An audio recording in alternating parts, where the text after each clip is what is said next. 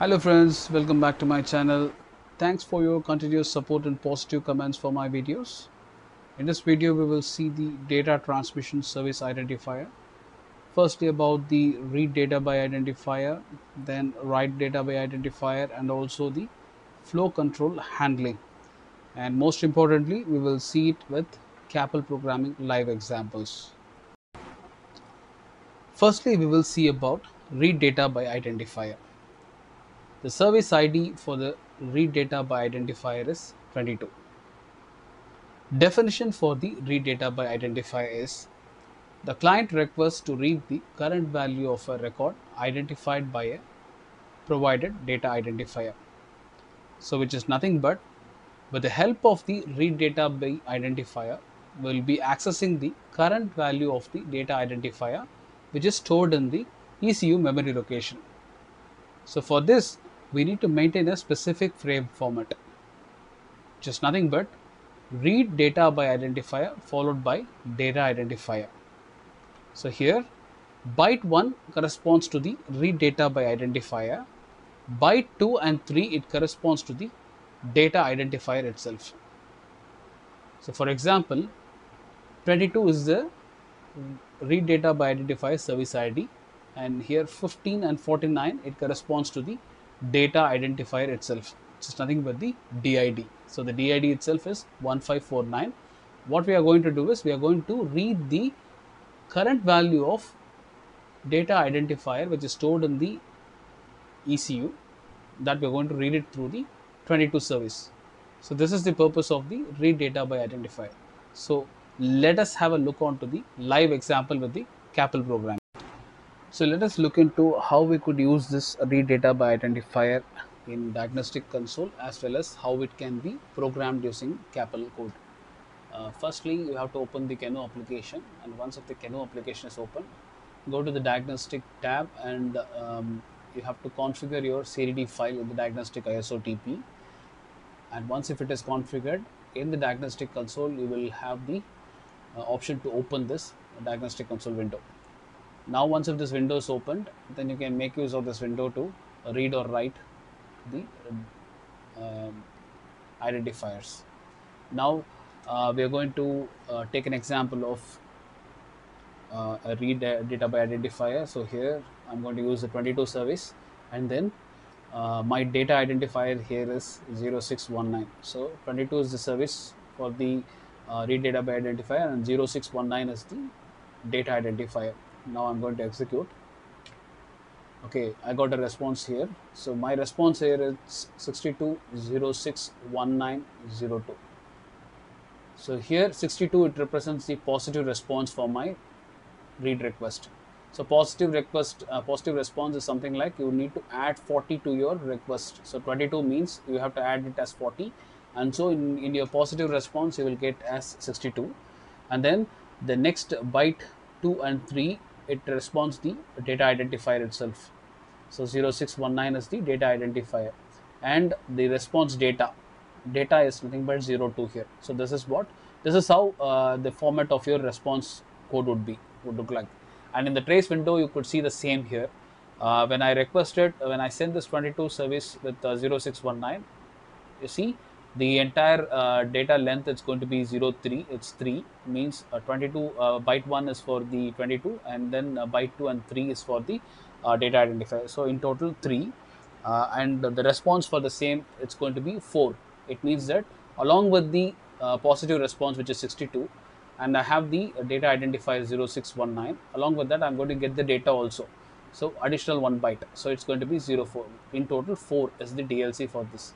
So this is how we could do it using the diagnostic console. So let us have a look. Let us program it. So if you wanted to do it manually, you can do it using the diagnostic console. But if you wanted to code it, then you can follow this method. All you have to do is go to the .can file. I already linked a sample can file to the network node. And what I'm going to do here is I'm going to create a key event. Based on this key event, I'm going to send this read request to the ECU. So it's going to be on key. So I'm going to use a key Q. So based on my key key request, I'm going to send the code. Firstly, you have to define this object for the message. Um, so here my request ID, you need to know about the request ID. So here the request ID for the ECU, it is 7C3, and I'm going to create an object for it. So it is nothing but MSG here. This is the message what I'm going to uh, send with the bytes. So here it's a simplest format, like you can use the MSG dot byte 0, byte of 0 is equal to, what is my length? My length, I'm going to have it as 03. Why 03? It is because I'm going to send the service 22 as 1 byte for byte 1, and then followed by the data identifier, which is of 2 bytes. So that is why I'm going to keep it as 3 in total. Now I'm going to so this is my byte 1 data. It's going to be this, and my byte 2 data should be, now comes the data identifier 06, and then byte 3, it is going to be 19, and then you can leave the rest as 0, because we're not going to send anything, because here we have defined it as 3, and so all this data, it doesn't really we don't really care about this data, but let us fulfill the entire byte 6, 7, 8, 7. So 5, and then we have 6 and 7. So I'm going to stop at 7 because we started at byte 0, and then you have to output the signal, right? So you need to send this. So for that you need to use the output function, and in the output function, what we are going to output, this object. So we already added the properties of bytes. So 8-byte data we have already updated, and then we have to send this object to the ECU. For that you have to use the output function. So now my code is ready. Let us save it. The intention here is, when we press the Q key event, I'm going to send this request. So the request is going to be 220619 to the ECU. Let us look into it. So now our code is done. So let us compile it. We'll start the measurement again to make sure that the code which is changed is effective now. So it's now executing. So now what I'm going to do is, I'm going to press the Q key here. So you have to see over here, when I press the Q key, I will see a request sent to the ECU. So I pressed, and now there is a request sent. I get a response. So this is purely not from the diagnostic console, but from my code. It's based on the on key event. So on key, I'm going to send the request, and the request sent is 220619, and then the response which I received it is 620619. 02 is the data. So this is how you could use the read data by identifier from your code. So it's the simplest way that I have mentioned over here. But if you have a CDD file which is having a clear data about this particular DID already defined, then you can use the, instead of using the byte-wise assignment, you can also access the exact data itself in the diagnostic console, which is already defined, and then you can send it directly. So in this code, if you do not have if you do not have this data identified defined in your CDD file, then in that case you have to go by this way. Yeah, this is about the read data by identifier. So in this section we will see about write data by identifier. So the write data by identifier service, allows the client to write information into the server at an internal location specified by the provided data identifier. So here the client, it represents a tester, and the server, it represents the part of the ECU, and from where it will access. It will access from the internal location of the provided data identifier. So this is what they are trying to explain here. So what we will be using, we'll be using a 2E service for the write data by identifier, and then we'll be using the specific data identifier which you wanted to write it, and then followed by the payload data that you wanted to write it into the ECU memory. And of course, the frame format for this write data by identifier will be a little bit different compared to that of the read data by identifier. So the frame format is here. So write data by identifier will be followed by, which is nothing but the 2E service, followed by the data identifier itself, which will be of 2 byte data, and then followed by the payload data. So this is what you wouldn't have seen it in the read data by identifier, but we need to specify this payload data, the data that you wanted to write into the memory. So this is an additional byte that we have to follow in the frame format for write data by identifier. So write data by identifier, it consumes for the first byte. So the byte 1 will represent the write data by identifier service ID, and followed by the data identifier, which is nothing but the byte 2 and 3.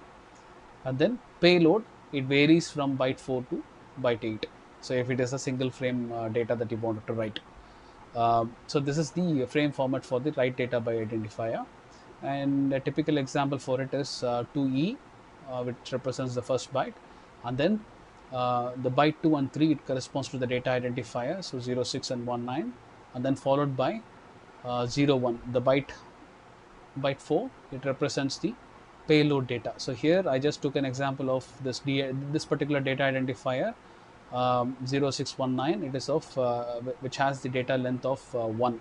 For that example, I took it as 01. So in this case, byte 4 alone will be consumed for the data. So let us have a look into the live example with the CAPL program. Okay, in this live example, we will see about how to use the write data by identifier. Firstly, with the diagnostic console, this write data by identifier service ID, it is 2E, and then my data identifier, it is 0619, followed by, we have to mention the data that we wanted to write. For instance, now I'm going to try to write it as 01. It's a 1 byte data identifier, so I'm giving my 1 byte of data towards it. So let me send that. Now when I send it, I get a positive response. Now when I try to read the same 220619, I see the value is written as 01. So in my response, you could see. Now we will try to see the same using the CAPL code. Okay, I'm clearing it off here. Let us go to the code. And now, in the previous example, we have seen about with the key event of Q, we had sent this message bytes for the read event. And now we are going to do the same for the key event of S, where I'm going to send the write request. So here it is the same format of 8 byte data. In my byte 0, here it is mentioned as 04. This is because it is going to add the data record along with the service ID and data identifier. I'm going to add the data as well. So I'm going to keep it as 04. 2E is the service request for the write data by identifier, and then this is my DID 0619, and then this is my write data. This is my data. So I'm going to write it as 02 because already we have written as 01. So now we will see about if I write it as 02 whether it is getting overwritten or not. So S event is to write and Q is to read. So the code is ready. Let us have a look in the measurement.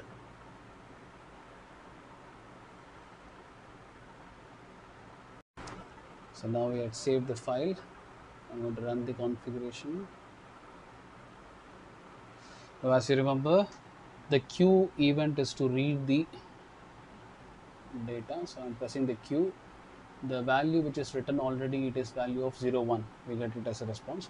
Now I'm going to do the S key press in order to write the data into the data identifier 0619.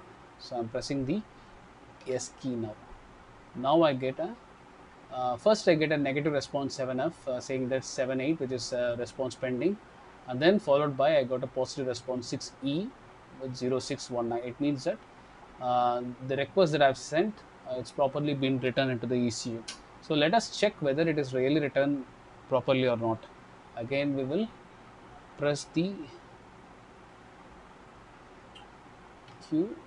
You see now the data is written, because when I again send the read request, it is 220619. I got a positive response, but then I also get the value as 02.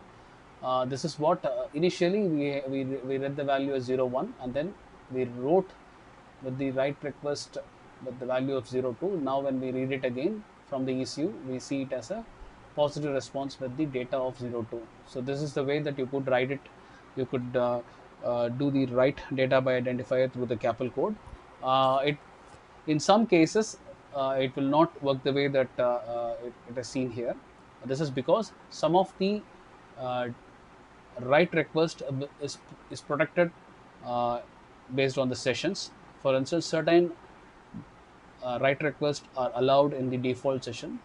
Certain write requests are allowed only in the extended session. So for that, what you have to do is you need to write one more routine in order to go into the extended session. So for that, I've written a code already here.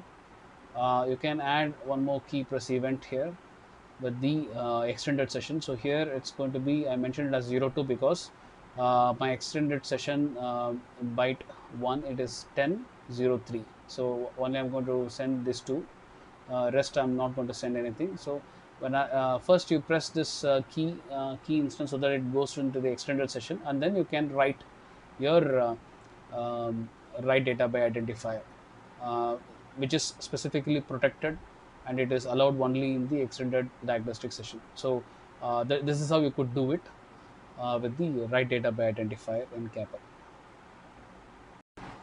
So let us look on what is flow control handling and why the flow control handling is required.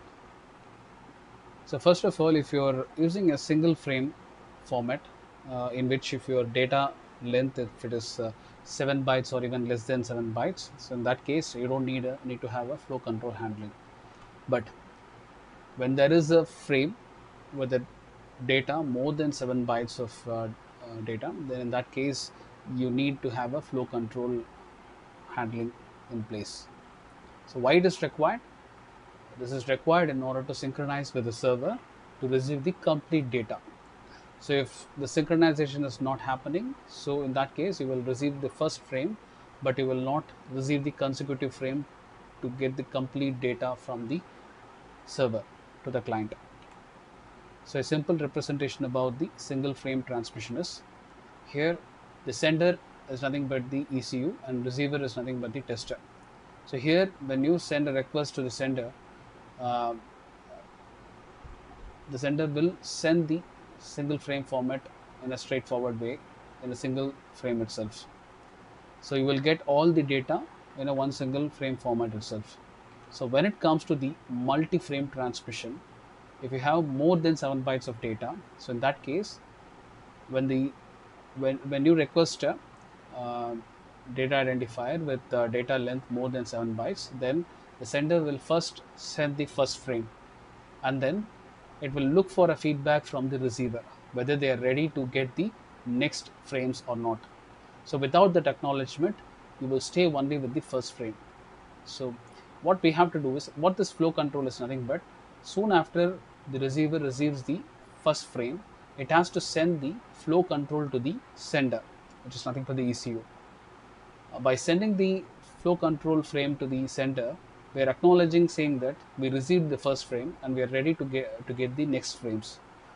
And then we have to specify the st min, the minimum reception between the consecutive frames, and then also about the block size. So if we specify this information in the flow control frame, and then if we send it to the server or the sender, then the sender will send the consecutive frames to the receiver. So in that way the communication will happen here.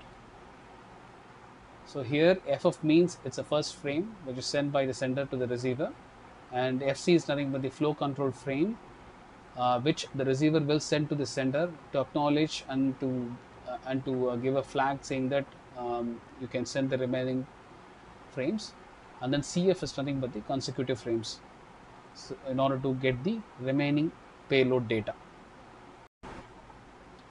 So we had seen about the single frame transmission and the multi-frame transmission sequences. Let us look into the frame format of this first frame, and then the frame format of flow control frame, and the frame format for the consecutive frames. So firstly, we'll see about the frame format for the first frame. So in the first frame that we are going to receive it from the sender to the receiver will be of the 8 byte data. Out of this 8 byte data, the first 2 byte it represents for the PCI, and the remaining 6 bytes of data it corresponds to the payload, along with the positive response on DID, data identifier, and then with the data. So this 2 byte of PCI in which the most significant bits of 4 bits will corresponds to the type of the frame, and then the LSB 4 bits corresponds to the DLC of the frame. So this is the first frame format. And then the flow control frame.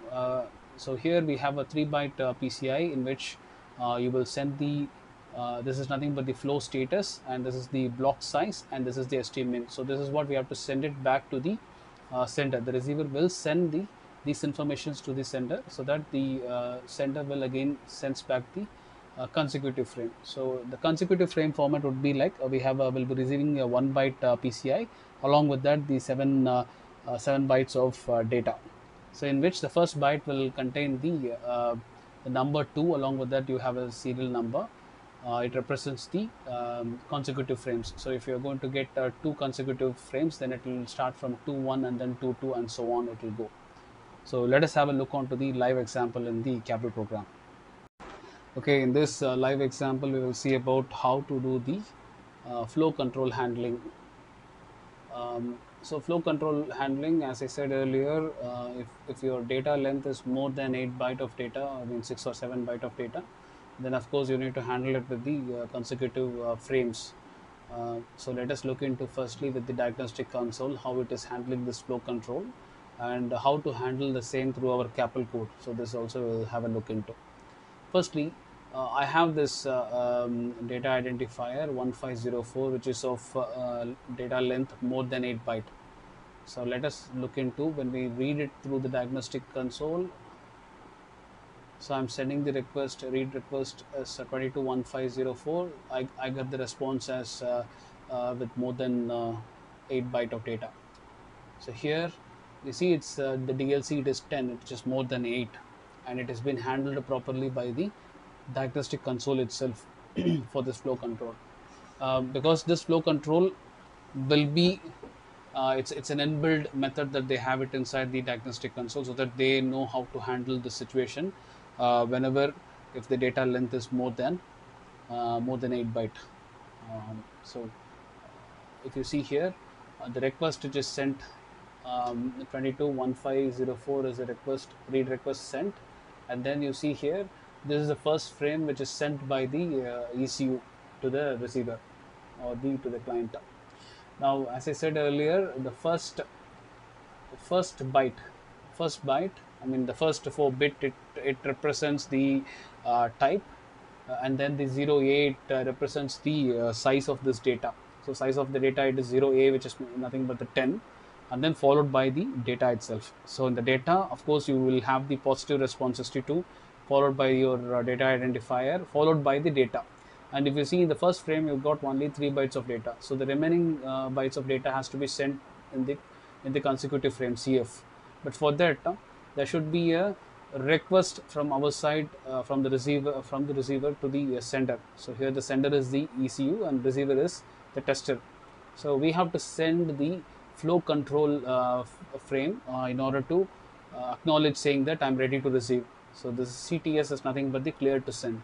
Once if we send this frame, then the ECU will synchronize, and then it will send the consecutive frame.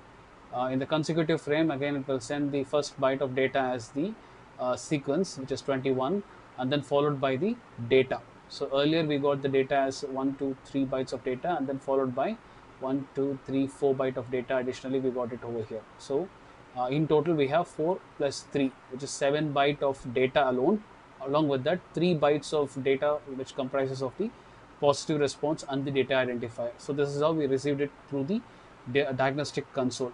So now let us have a look into how we could handle it through the um, CAPL code. So in the CAPL code again, I have written a code to send the read request. So 221504 through a key press event of W. When I press the W key, I will send this request and let us see how it handles. So now in my measurement, I'm going to press the W key. And once again, stop my measurement and run my measurement.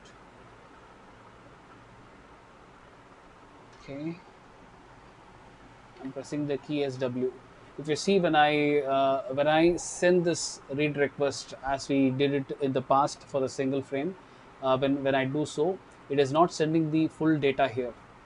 So of course we got the positive response, but we didn't receive all the data. We received only the three bytes of data, but the entire data size of this particular data identifier, it is 7. So we need to get 4 more bytes, which is missing. This is because we haven't responded or requested to the sender that I'm waiting for the next consecutive frame. So this is something that we need to handle it from our code, because our code, we do not have that kind of a logic implemented. But of course, in the diagnostic console, it has this logic implemented. Flow control logic is implemented by default. So now how to do in our CAPL code for this flow control? So for that, what we have to do is we have to add a code for on message. So here 7C3 is my request to the ECU, and 7C9 is the response from the ECU. So we have to add this piece of code. So what is this piece of code? So here I'm going to send my um, I'm going to send this CTS, I mean flow control frame. So this flow control frame, I'm going to send it based on my the response from the ECU. So first response from the ECU is this. So soon when I send this read request, I got a response from the ECU, which is of DLC 10, and in the first byte I see it as 10, and then the data that it's going to send in the first frame, it is going to mention like I'm going to send 10 bytes of data. So now this is what I have to look into, and based on which I need to send the flow control frame to the ECU. So for that purpose, we have to use an on message of 7C9. 7C9 is the response from the ECU. So in the response, I have to check my byte 0, which should be as if it is 10, then I have to send the message as 30, which I have already mentioned. Like 30, it represents that it's the flow control that we are going to send it from the receiver to the sender. So once if this is sent, then it will send the remaining consecutive frame. So let me save this, and I stopped the measurement and started to have the code effect.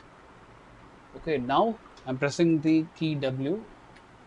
You see, now I see a flow control is requested by our code, where if you see, let me show you here. Yes. So what we had done over here is we send this request firstly, like 221504 followed by 000. So this is what the request that we have sent. The response from the ECU is 100A, and then followed by the first, the service identifier, and then the data itself, along with the data identifier. So this is the response that we got it.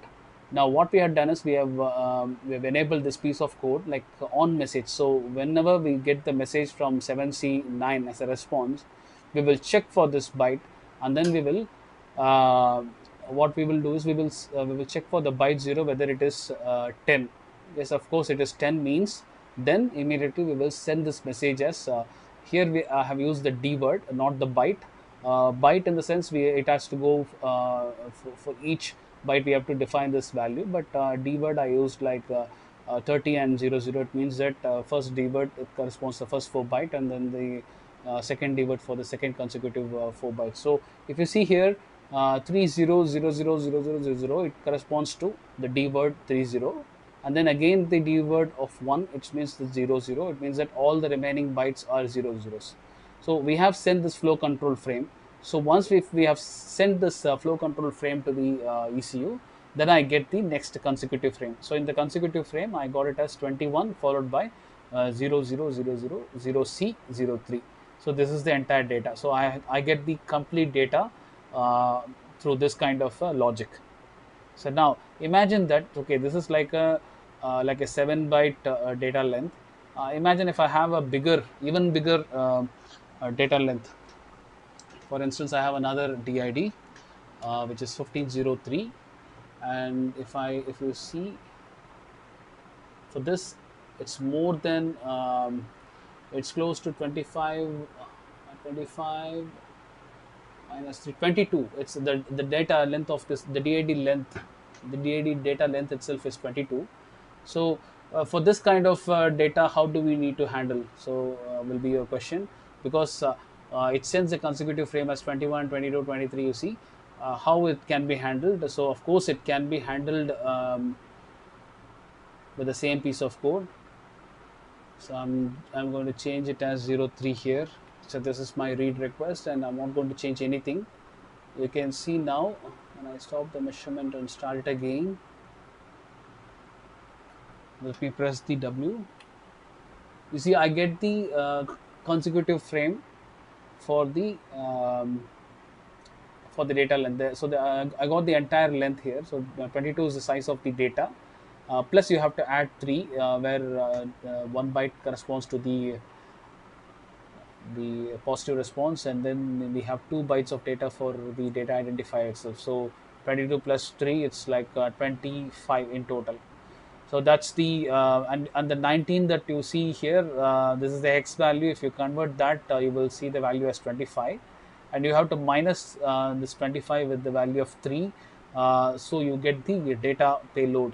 So we already received all this the entire data through the consecutive frames. So this is how we have to handle the flow control through your CAPL code. So with that, we had come to the conclusion of this video. Hope you got the insight about how to use the read data by identifier, how to do the write data by identifier, and then how to handle the flow control using the CAPL code as well as through diagnostic console. Hope you like this video. If you like this video, please hit the like button and subscribe to my channel for more future videos. Thank you.